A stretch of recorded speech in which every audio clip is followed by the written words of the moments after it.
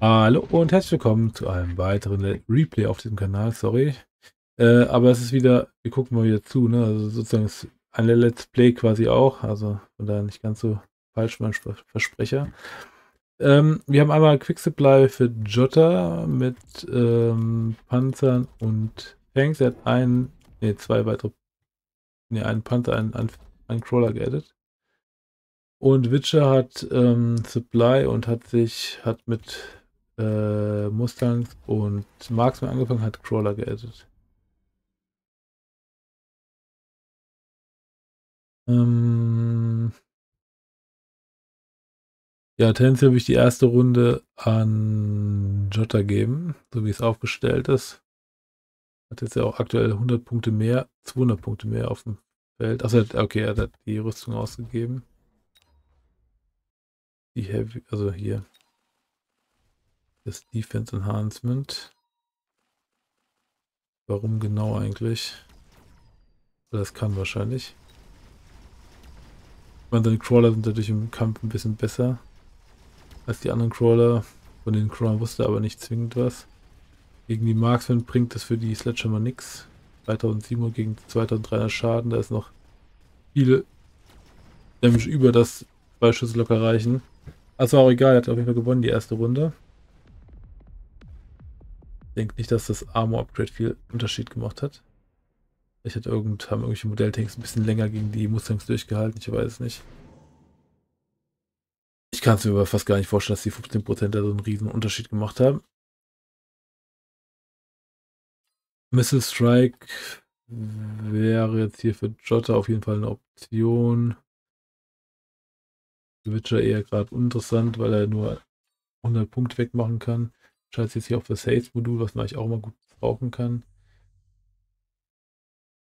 Ja, also ich denke, dass Jota hier wahrscheinlich gleich Missile Strike nehmen wird oder es gibt, aber muss sich auch täuschen.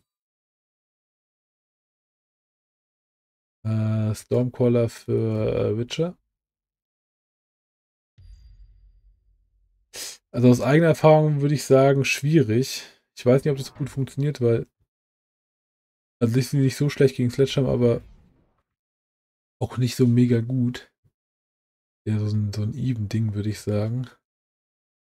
Und ja, das Problem, dass halt einfach gar keine Panzer, also keine Tanks hat, ne? Die Crawler sterben recht schnell, die Mustangs sterben auch sehr schnell. Und dann kommen die Panzer auch relativ fix an die Marksman und dann halt auch an die Stormcaller ran. Mal schauen. Hier drüben hat er dann schon ein Riesenproblem, dass er keinen Spam-Clear hat, ne? Weil der Missile Strike reinging. Also die Runde will ich jetzt auch wieder einen Jotter geben, von vornherein. Dann mal gucken, ob ich recht habe oder nicht. Hier ist doch irgendwas gestorben. Wie ist denn das passiert? Waren's die Stormcaller wahrscheinlich, ne? Ne, ist unser Lied gewesen, da fehlt der ganze Sledgehammer-Squad. Aber nicht mal damit reicht's aus.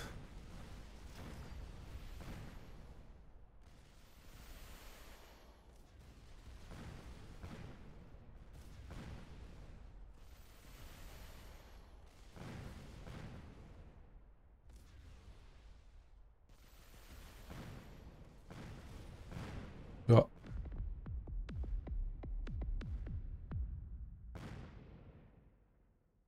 Oder ich gucke gerade nach. Nee, das stimmt gar nicht. Der hat einen. Nee, nevermind, hier war gar kein Panzersquad. Ich war gerade verwirrt anscheinend. Da war nur die Fängtische über den Stormcaller gestorben. Zieh meine Aussage zurück. So, die Panzer haben aufgelevelt. Gut, also Witcher muss jetzt irgendwas ändern. Er braucht irgendeine Art von Tank. Er könnte zum Beispiel über Vulcans nachdenken vielleicht. Er macht sich mehr Mustangs, okay.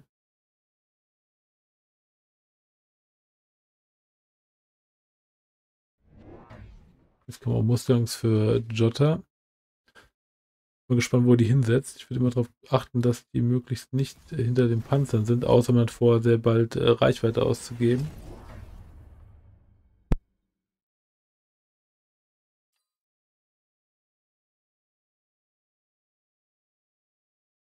Er packt doch nur so halb dahinter, ne?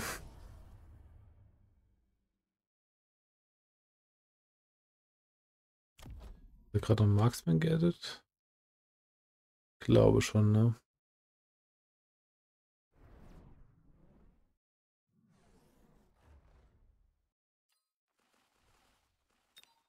Der Satellit wird nicht ausreichen, aber den Marksman killt damit. Also ein guter Satellit gewesen. Aber sorgt halt dafür, dass die geslowt sind. Erstmal die Panzer und dann die Mustangs zumindest mal gegen die Crawler gescheit wirken können.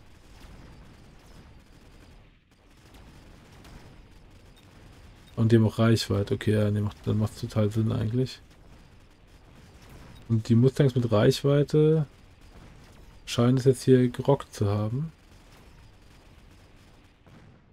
Jot hat natürlich jetzt auch hier Mustangs in Stormcaller reingespielt, die schon auf dem Spielfeld waren. Was die eigentlich auch sehr gut kontert auf jeden Fall, ne?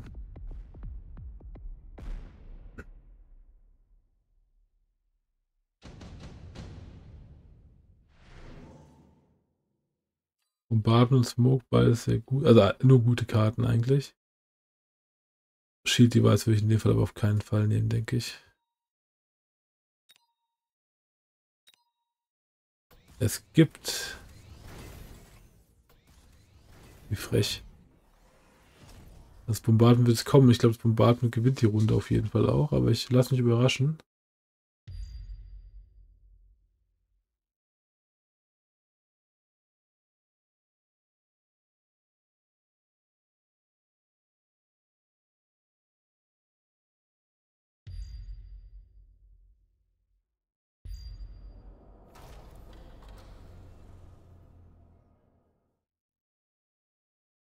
Ja, auch das Placement vom Bombardment lieber ein bisschen defensiver, dass die erst dann noch reinfahren müssen.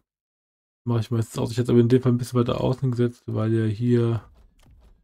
Na, wobei, vielleicht geht davon aus, dass der noch geaddet wird, ich weiß nicht. Er hat sich jetzt für die Seite entschieden, wo weniger ist. Wahrscheinlich mit dem Gedanken, dass da vielleicht dann nichts gegen gemacht wird. Das ist so eine Mindgame-Sache hier. Also einfach ein bisschen weniger wollen und dafür mehr kriegen.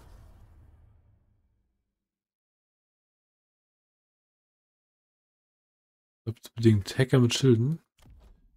Witcher.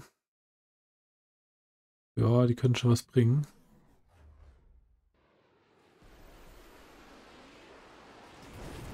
Schützen jetzt hier auf jeden Fall erstmal die Mustangs vor dem Bombardment.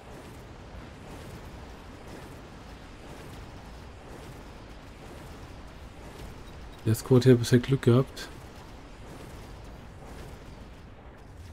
Gerade als Schild down gegangen ist, kam nur ein Schuss hier runter, den halben Mustang-Squad und den Hacker ziemlich stark beschädigt. Die Mustangs gekillt und den Hacker ziemlich stark beschädigt, so wollte ich sagen. Aber die Hacker waren es anscheinend nicht genug, ne? Kamen nie dazu, richtig genug zu hacken.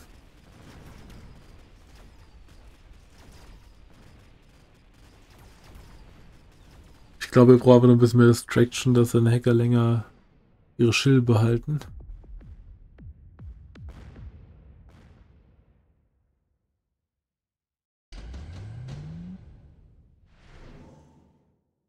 Smoke immer noch im Topf. Top Supply ist natürlich auch immer sehr verlockend. Lohnt sich aber halt erst, wenn Runde 7 auch gespielt wird. In Runde 5 bringt es ja nichts. In Runde 6 und 7. In Runde 7 rentiert sich dann endlich. Und danach erstmal richtig Value. Haben sich auch beide gegen entschieden.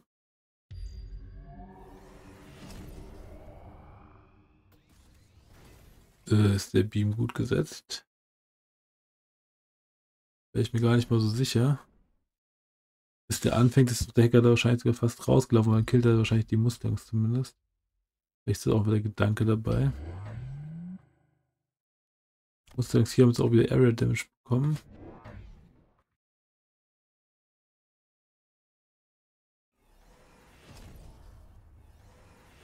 Ah. Naja, und die werden mehr und mehr am Marksman geaddet.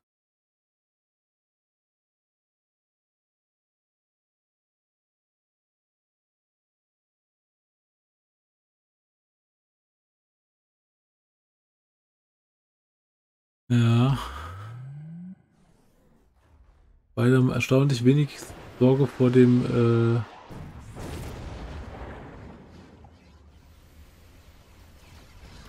Smoke, der jetzt auch nicht kam. Der Beamer hat schon seinen Job gemacht, dass zumindest das Schild eliminiert und ein Großteil der Mustangs. Ja, die Hacker kommen halt so gar nicht zum Laufen, ne? Wird immer alles vorweg geknallt.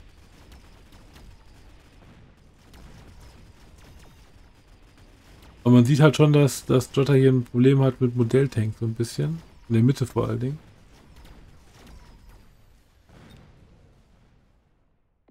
Also wenn Witcher da einfach noch mehr adden würde an Modelltanks, hätte er vielleicht eine Chance, da durchzukommen.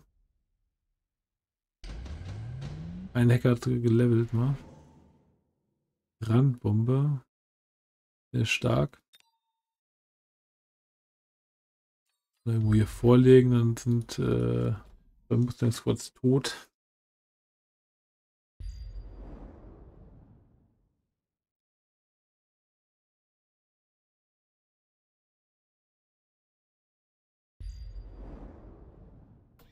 Bei dem Placement bin ich mir gerade unsicher, ehrlich gesagt, ob das, ob der Gedanke ist, dass der Squad dem Crawl hinterher geht und dann hier durch muss.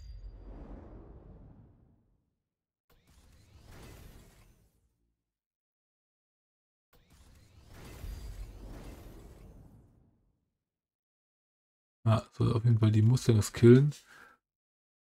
Mal gespannt. Aber damit killt er sich auch seine eigenen Crawler, oder? Also das Feuer finde ich nicht so gut.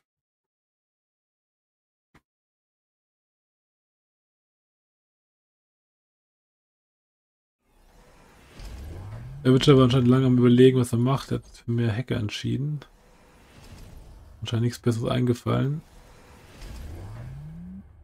Das Feuer hier wird halt echt fies sein, ne? Perfekt wäre es, wenn ich hier noch ein Schild hinsetzen würde, aber weiß halt alles nicht.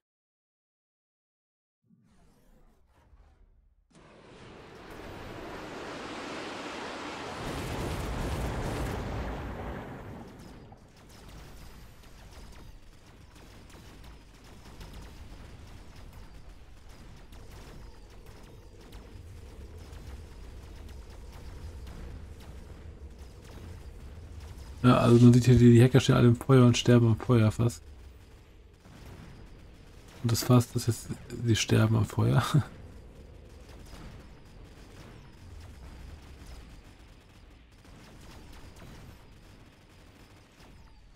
Die Frage ist, reicht das schon? Ich zähle 5 Marksman. Ich glaube, es reicht gerade so noch nicht. Ja.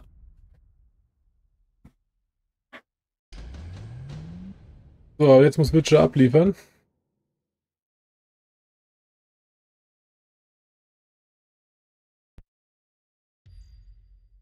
Skill Special ist natürlich sehr nice, weil er so viele Skills hat, ne? Der Missile Strike. Keine Ahnung, ob das hier klappen kann. Er hätte auch einfach hier einen Crawler hinsetzen können und den dann damit killen. Er hätte halt einen Slot opfern müssen. Das ist wahrscheinlich nicht wert gewesen. Aber hier einen Crawler hin, dann kann er Missile Strike hier hinsetzen, weil er stehen bleibt.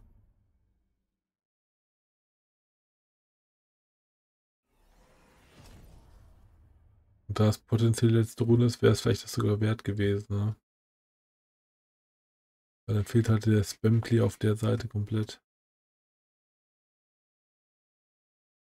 Hat jetzt auch einfach abgebrochen anscheinend den Missile Strike, oder? Den nicht mehr? Ne, ist weg. Nirgendwo zu sehen, ist aber ich war auch so rumzufahren. Ich bin nur verwundert, dass der Missile Strike nicht gesetzt wurde und ja, mal gucken. Ich glaube, ein paar von den Mustangs hätte erwischen können.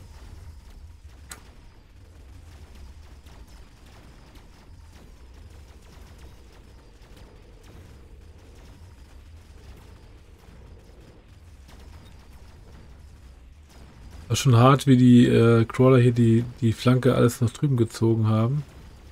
Aber jetzt funktioniert's, ne? Er muss jetzt halt die Schilder irgendwie kontern.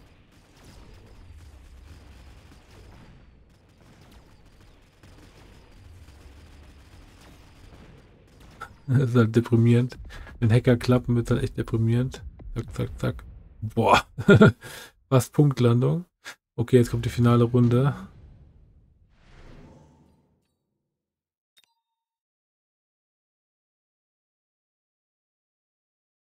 Diese 150 Supply, die man sich holen konnte, hätte sich mittlerweile sogar gelohnt jetzt, ne? Haben, glaube ich, in Runde 6. Also das heißt, in der Runde würden sie wirklich Plus machen. Nee, in der Runde würden sich gerade so lohnen. Ich glaube, so rum war es. Naja, wie dem auch sei. Jetzt sind hier ordentlich Skills am Start und die müssen es halt jetzt reißen, ne? Er muss halt gucken, dass er mit dem Iron Blast möglichst viele Schilde zersägt und halt am besten auch noch vielleicht die Stormcaller oder irgendwas. Genau, das Bombardment drauf, den Missile Strike irgendwo drauf. Einfach alles draufpacken, was geht. Am Missile Strike kann er eigentlich nur probieren, hier hinten irgendwas abzuräumen. Oder können wir wirklich mal, ich meine, hier einen Crawler hinsetzen, hier drauf nuken und fertig. Ich denke, das wäre es sogar wirklich wert. Weil dann wird hier auf der Flanke gerade mit seinem Move hier, die hier rüber zu ziehen, wird dann halt echt, hier drüben wird der Spam Clear fehlen. Dann würden die Mustangs und vor allem, ja, die Crawler hier vielleicht auch noch durchkommen.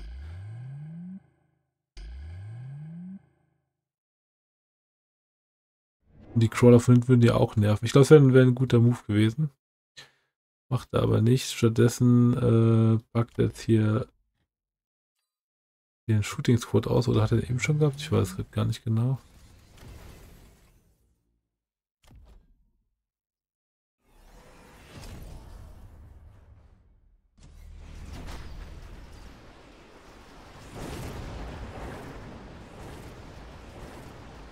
Den Beam hätte er weiter vorne setzen müssen, sodass er halt auch die Chance hat, was zu treffen. Ne? Hat er auch nicht gut gemacht.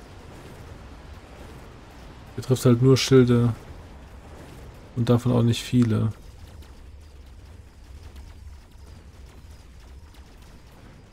Das wird so nicht reichen. Das wird ein Windwitcher. Also er hat kurz vor knapp noch gedreht. Und gewinnt jetzt hier das Game mit Hacker mit Mustangs.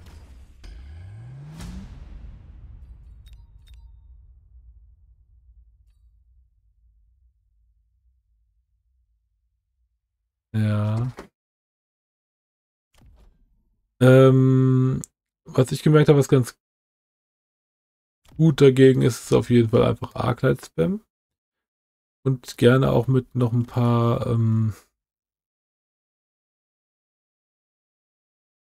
was ich denn dazu gesetzt? Also Fangs auf jeden Fall ein paar einfach als Modelltanks, damit die Hacker halt nichts für Schaden anrichten. Nee, nicht Marksman, mit Arclight-Spam mit Fangs und vielleicht noch ein paar Melting Points einfach mit der Electromagnetic Barrage gegen die Schilde, um noch da schnell down zu kriegen. Das könnte ich mir so ganz gut vorstellen. Ja, brauche auf jeden Fall irgendwann, die Hacker dürfen jedenfalls niemals an die Arclights rankommen, aber das ist durchaus gut möglich, weil die Arclights halt einfach so viel Schaden machen, dass die Schilder schnell wegrotzen und dann halt doch auf die Hacker einloggen. Hier ist das Problem halt, dass die Hacker eine größere Reichweite haben als die Mustangs fahren nach vorne. Und dafür kriegt man die Mustangs schneller los. Und wenn du die Modelltanks richtig timet, dann tanken die Modelltanks wieder gegen die Hacker. Also ich denke, dass es prinzipiell schon machbar ist. Kann ich eigentlich nur empfehlen. In dem Sinne, gucken wir uns nochmal kurz die Upgrades an. Hier die Mustangs haben das gleiche Upgrade-Prinzip. Einfach schnell die ganzen Spam clearen. Ja. Aber im Endeffekt, die Hacker haben es einfach gerockt. Die Hacker haben es einfach gerockt. Gut. Also, danke fürs Zuschauen. Gerne Abo lassen. Und bis zum nächsten Mal. Ciao, ciao.